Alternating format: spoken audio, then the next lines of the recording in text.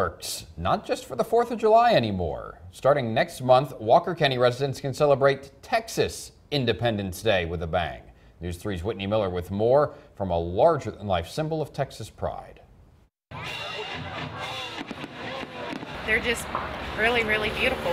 I like the colors. The sound of fireworks usually lets you know America is another year older. But come March in Walker County, the crack and boom will mean it's Texas Independence Day. We have two reasons to celebrate. Sam Houston, as coincidence, was born on March the 2nd.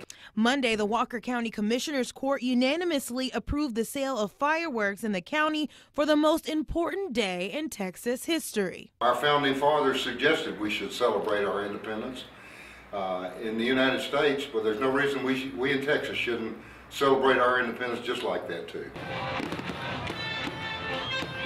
And Texans are excited about things getting a little more festive this year. It's really exciting.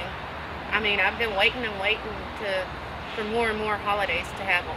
And what better a holiday than when Texas fought for its independence? Fortunately for all of us that are here today in Texas, it's really important that we celebrate that every year. In Huntsville, Whitney Miller, News 3.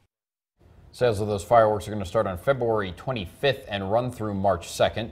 The Commissioners Court can void the order and ban the sale of fireworks for Texas Independence Day if the county is experiencing drought conditions at that time.